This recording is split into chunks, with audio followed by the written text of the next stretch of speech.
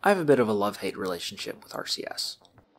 Very poor specific impulse and mediocre thrust-to-weight ratio means that they have very poor mass efficiency, and they force you to use an additional fuel type. Additionally, they're pretty draggy, and most of them have very poor thermal tolerances. On larger craft, you can make up for this by using Werner RCS, which have a bit higher ISP, better thrust-to-weight ratio, and use liquid fuel and oxidizer. But they're still fairly draggy, and the ISP is still pretty bad. And for truly enormous craft, even Werners are just too small, forcing you to spam large numbers of them, inflating your part count. Given these drawbacks, a while back I came up with an alternate solution using the Cal 1000s from the Breaking Ground DLC. In this episode of KSP Dark Arts, I'll be showing you how to make RCS using any engine. Before we get started, it's important to mention one of the drawbacks of this setup. Namely, it will not respond to SAS, only player input, and if thrust is off-center, thrust output will not auto-adjust for the unbalanced torque like stock RCS would. Thus, this technique will work best on a craft that has a center of mass that does not change much during flight. That way you can get the engine locations tuned ahead of time to minimize torque. Don't worry though if it's only a little bit off, as reaction wheels can usually take up the slack. To start, let's look at making translation-only RCS, leaving torque to our reaction wheels. We will make use of the RCS translation axis groups, which are bound to JL, left-right, IK, down-up, and HN, forwards-backwards, by default. We will add 3 Cal controllers to the craft and assign the play position of each controller to one of the axis groups, and make sure to set the play position to absolute mode. By default, KSP considers the axis to be at half position when using absolute mode and pressing no keys. Since the default playtime is 5 seconds, half position is 2.5 seconds. Next, we place our first pair of engines, keeping in mind to place them over the center of mass. To be able to respond to Cal control, the engines need to be set to independent throttle, and it is important they are not in symmetry. So after placing them, we hit the Remove from Symmetry button on one of them. On the left-right axis group, left corresponds to start position, and right corresponds to end position. Firing the thruster on the left side of the craft will push us to the right, so we want to map it to fire when we hit right on the keyboard. So we map it onto the Cal so that its throttle is 0 from 0 to 2.6 seconds play position, and then from 2.6 seconds play position to 5, it rises from 0% to 100% throttle. For the thruster on the right side of the craft, firing it will push us to the left, so we map it starting at 100% throttle at 0 play position and decreasing to 0 throttle at 2.4 play position. Since the default play position is at 2.5, neither thruster will fire until we hit either the left or right translation keys, at which point the corresponding thruster will fire.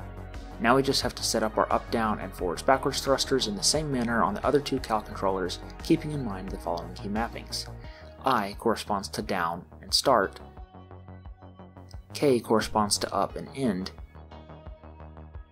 H corresponds to forwards and end, and N corresponds to backwards and start. Taking the craft for a spin, we see that our ant engines are now working flawlessly as translational RCS, and if we enable fine SAS mode with caps lock, they even respond correctly by throttling up slowly. Now, if we want to use custom mapped engines as rotational RCS, things get a lot more complicated. Properly balancing the center of mass becomes much more important. After all, if your translational RCS is producing a small amount of torque, that's easy enough to compensate for with reaction wheels. But when you're relying on RCS to supply the torque, having it unbalanced can be a big problem.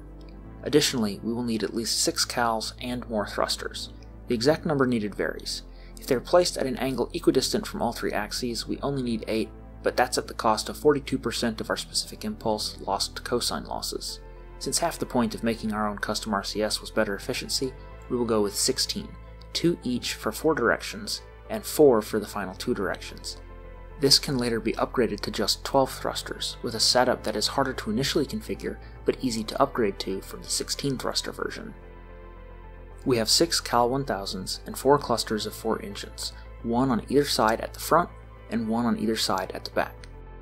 We will be using the same throttle curves as for position, with throttle either going from 100 at 0 position to 0 at 2.4 position, or from 100 at 5 position to 0 at 2.6 position. Before I start, I've gone ahead and bound the 6 Cal 1000s to the axis groups already and renamed them for convenience. Starting with pitch, the top front and bottom rear thrusters pitch the nose downwards when fired, and so these get mapped to 100 throttle at position 0. Bottom front and top rear thrusters pitch the nose upwards, so these get mapped to 100 throttle at position 5. For yaw, the front right and back left thrusters yaw to the left, so these get mapped to 100 throttle at position 0. Front left and back right thrusters yaw to the right, so these get mapped to 100 throttle at position 5. For roll, top left and bottom right roll to the left, so these get mapped to 100 throttle at position 0. Top right and bottom left roll the craft to the right, so these get mapped to 100 throttle at position 5. For translation, the rules that we learned in the translation-only case hold true. Right thrusters at 100 throttle at position 0, left thrusters at 100 throttle at position 5. Top thrusters at 100 throttle at position 0, bottom thrusters at 100 throttle at position 5.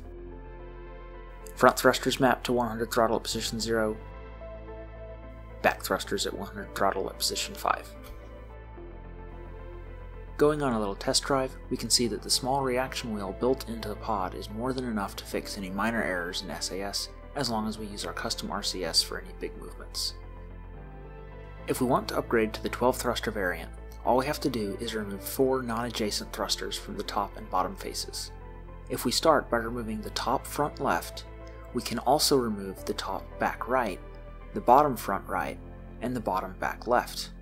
It makes intuitive sense to me why this works, but I can't really explain it rigorously, so source, trust me bro, it totally works. And just like that, we've made full custom RCS. Whether you're using Ant engines as translational RCS to squeak out a few more kilograms of savings on fuel, or turning a behemoth using Mammoth engines, this is a handy technique to have available. As always, thanks for watching, and I'll see you in the next video.